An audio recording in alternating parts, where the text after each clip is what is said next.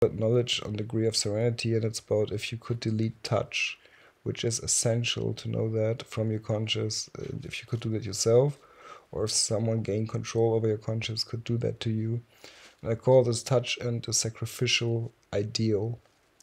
So let's start with the definitions after I explain why it's not idea. It's ideal because it is something that forms in the absence of something while it remains as something. So what is knowledge? Knowledge is defined as something that which is perceived as true and usable as well as provable. Like, this is important. We are not certain right now if the knowledge we hold is actually possible and is true. We just perceive it as true. We're not 100% certain or sure.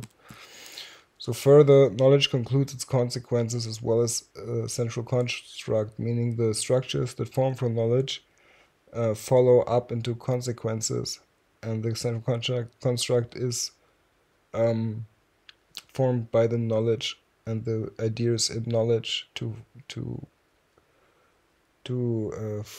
build something like a central idea. The paradigms come forth from there then. Knowledge of self, meaning ideas, constructive work, so forth, as well as being in sense of the building by envisioned perception.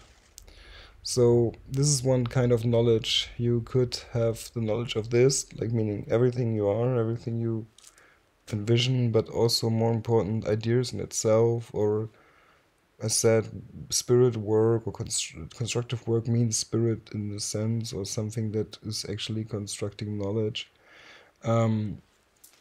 As well as the being you are in the sense of building by the perception you are envisioning, in the sense that this is for the building of your spirit, in a sense. I don't know. It's difficult to explain. So sacrificial knowledge is such of sort that the user killed it, right?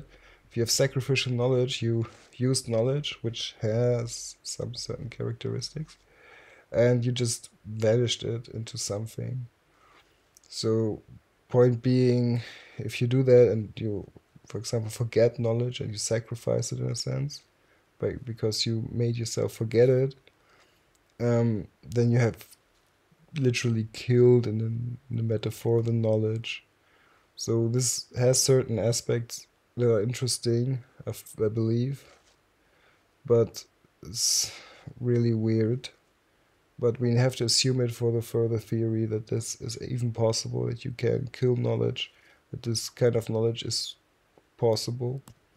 So this is all about the third kind of knowledge, which are not the only kinds of knowledge, but these are the ones who are important, which is about paths, meaning memory or knowing of something that is or has happened in any case of scenario. So, like, if you walk somewhere, you don't have immediately the memory, right? I mean, you do, but it's weird. You don't have it in your spirit as something that is further guiding it or something like it. But you have the path of walking, but this is just a metaphor. That's why I choose paths, because it's always nice to explain it that way. But what I mean is, memory of knowing something that is or has happened in any case of scenario means anything at all. So anything that creates new structures that are circulating around certain points or streams or flows, whatever, is this kind of knowledge. So ways of regarding counsel, meaning to check knowledge, to check your being and so forth. Counsel meaning that contemplating with yourself of the happens in the past or in past. So meaning you don't know something what you want to do in the future, you check your past, you check your present and so forth, and then you evaluate and seek counsel from yourself by contemplating with yourself of what has happened in the past to range your future and your present and so forth with your previous being. And for that is, the past is to be known to either an entirety or a degree from which it can be either lived through entirely or constructed in a solely part. So the past is that you can either know totally in a total, or that, like the past we are interested in, of course there could be different pasts, but let's just assume this is just possible, or the past, like the best possible option. It's of course not only possible, but the best possible option.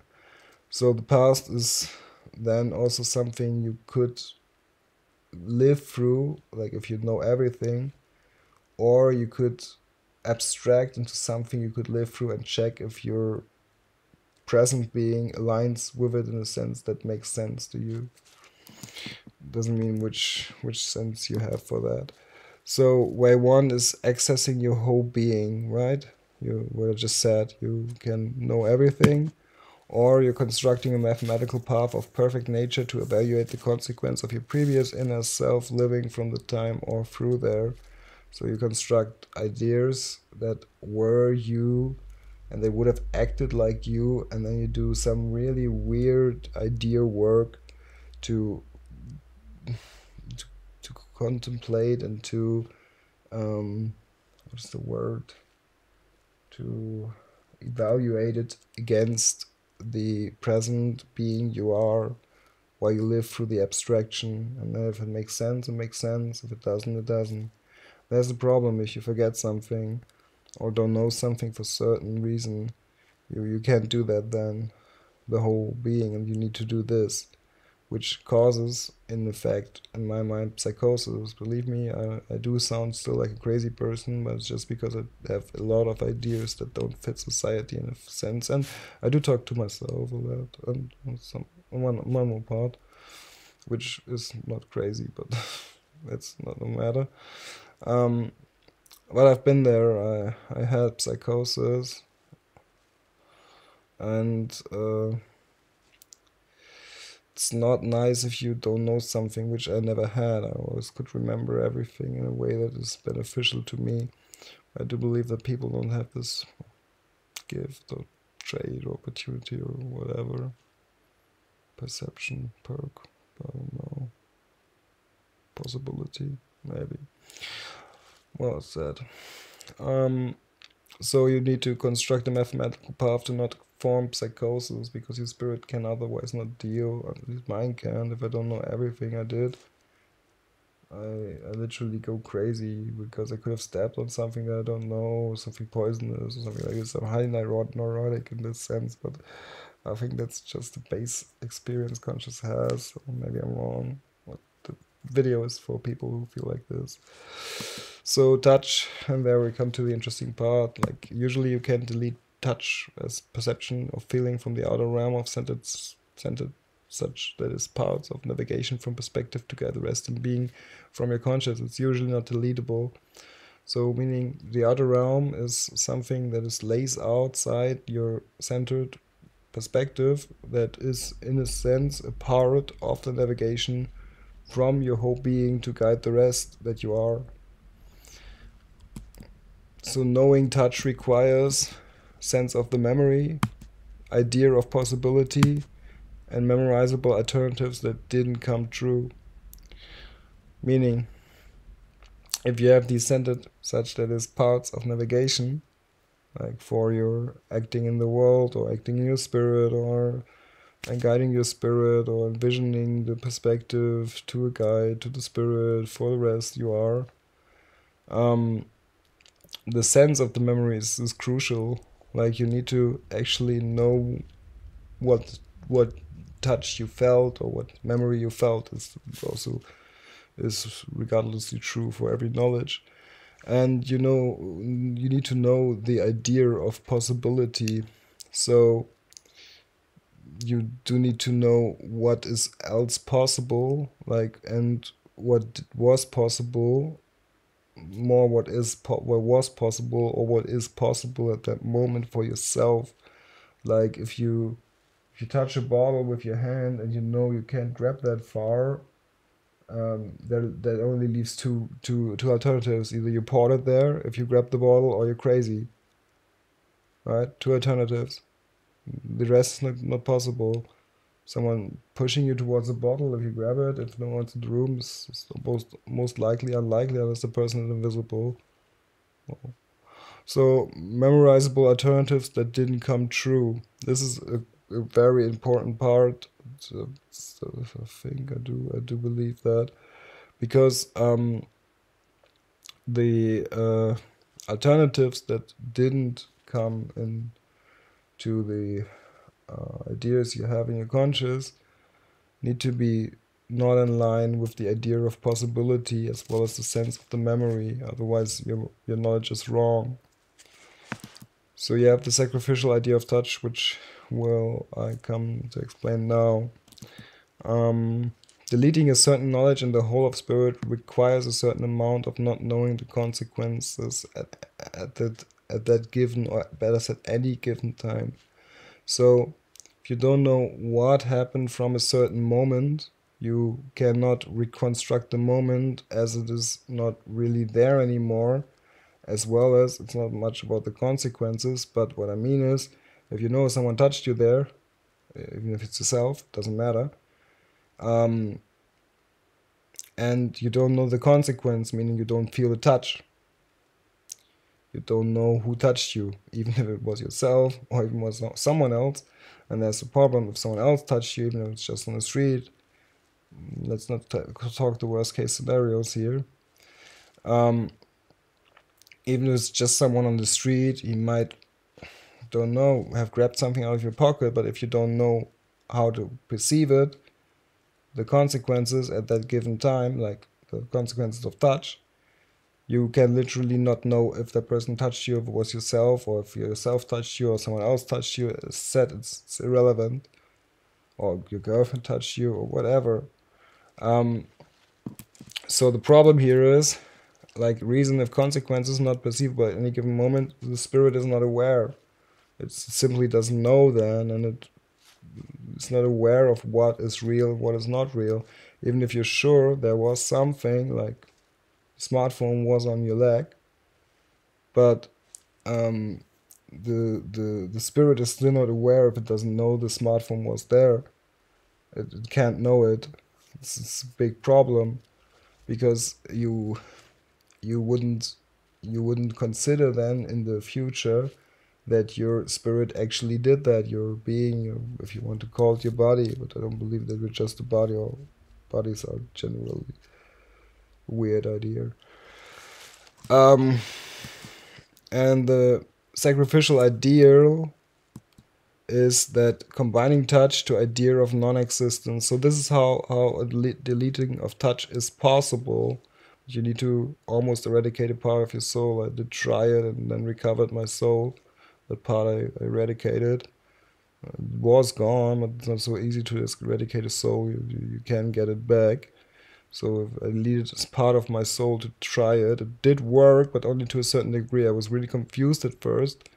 But then I remember the touch regardlessly of how I didn't know it, and it's really weird. And I reactivated my soul, and it worked. It was true.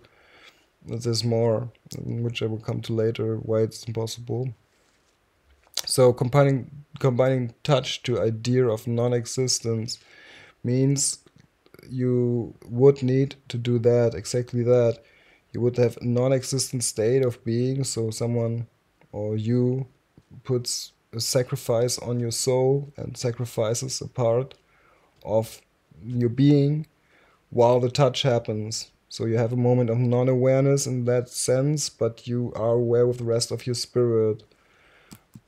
Problem: the foundation of essential processes absent in no time. That's the second reason, and sounds really bad because it actually works like that. I said it does work, and I wouldn't advise it to, because recovering your soul is not so easy. It's not so easy to do it. In my mind, it's possible, but it's not so easy. And I won't prove it again to myself, because it's actually very cruel, not crucial. So foundation of essential processes absent in no time mean that the foundation of something that is important to knowing the non-existence of being, and therefore the realm of touch is absent now in a space of no time, meaning there in a sense where you don't perceive time, or where time is even not real. It doesn't matter, it's the same. And this is the moment where where these essential processes need to be absent, and it needs to be ordered in such a way that you have a certain order in it that has something to do with the sacrificial knowledge. I won't explain it to people because it's wrong, it's dark magic. So let's not explain it, I just explain the ideas. So it's actually understandable what I'm hinting at for people who have the problem that they get neurotic or even psychotic because of forgetfulness. So why it is impossible to erase touch in a sense, like not in a sense, but in a sense. The problem is touch is always knowable unless you maya yourself. So if you illusion yourself into something, you can't really be knowing about touch, because everything you do is yourself, and yourself does the rest for you. So yourself then knows, but you illusion yourself so much that you can't know about what you did. And then you need to live through your whole conscious experience, then you would know again. But if you illusion yourself, you need to break the illusion to know that. So Maya is bad for that, if you Maya yourself. And yes, I mean Maya in the sense that you illusion yourself. So reason why non-existence is impossible at state of no time. So this is the reason why it's actually impossible to erase touch, in the sense that it's not knowable anymore. It doesn't mean you can't erase it. I said I tried it. It's really, really weird. It works. Non-existence is impossible at state of no time, meaning here that the existence in nothingness at somewhere where there is no perception or no time at all is impossible, because it would eradicate each other. Like non-existence and no time doesn't work, and I come to that reason why now. I think I have one more bullet though. Yes, time is, no, it's not actually there. Time is caused by perception over experience, I believe, meaning if you perceive something over the experience or memory you made, you cause time in your being, or around your being, or whatever you want to call it. So following this is, if in a moment of essential processes is non-existence impossible for spirit, because if you need to perceive something over the experience, right, you can't make no time, because no time just exists in those moments where you are total calm and know everything about yourself, but don't cause experience or perception. And here we come to the problem. The thing is that touch, crazy, the touch in this moment is then always knowable to a sense, like you could remember it in some sense, because, and that's the point, even if all given possible that you could erase touch, or like someone else could do it in some manipulative way or whatever, for a slip moment that does that, the construct would be still be there because of non-existence. And the reason is the absence of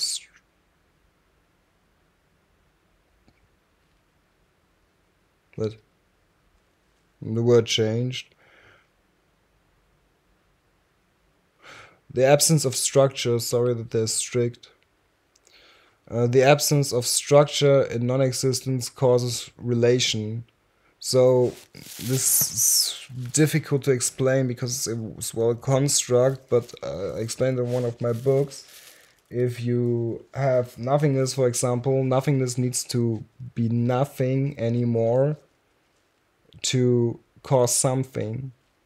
right? If you have nothing and you suddenly have something like the miracle of conscious or universe or something or matter or whatever you want to call anything that comes into existence from nothing, which needs to be the case because it's like a really bad dogma if you believe that everything was always eternal, because that would mean if everything was always there that nothing changes and things change all the time. And if time is actually perception over experience, you are something that was always there. That means your perception shouldn't change because so much different pathways of ideas accumulate into an experience that is not changing. But in fact, your experience changes every day to the degree that you, even if you walk the same street, you have different wind, you have a different, I don't know, like light from the sun, color schemes, whatever. So the absence of structure in the non-existence is causing something that causes something. And that's why it's impossible to erase touch in that sense, because it's only possible in non-existence without a structure that causes the perception, meaning the time, or the idea of the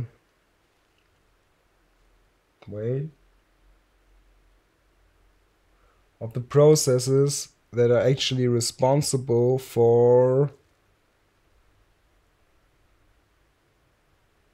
the what was it? Time processes and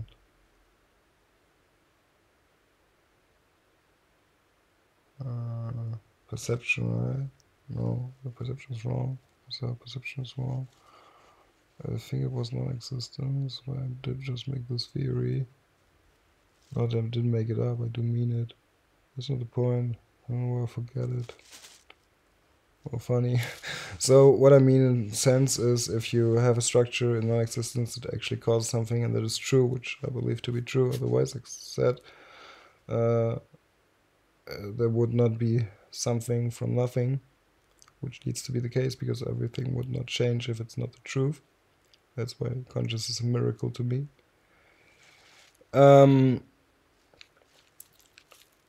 Then the absence of processes that form a structure, or processes that rely on a structure that needs to be formed before, is actually impossible, because you would always have just the structure of the relation to non-existence.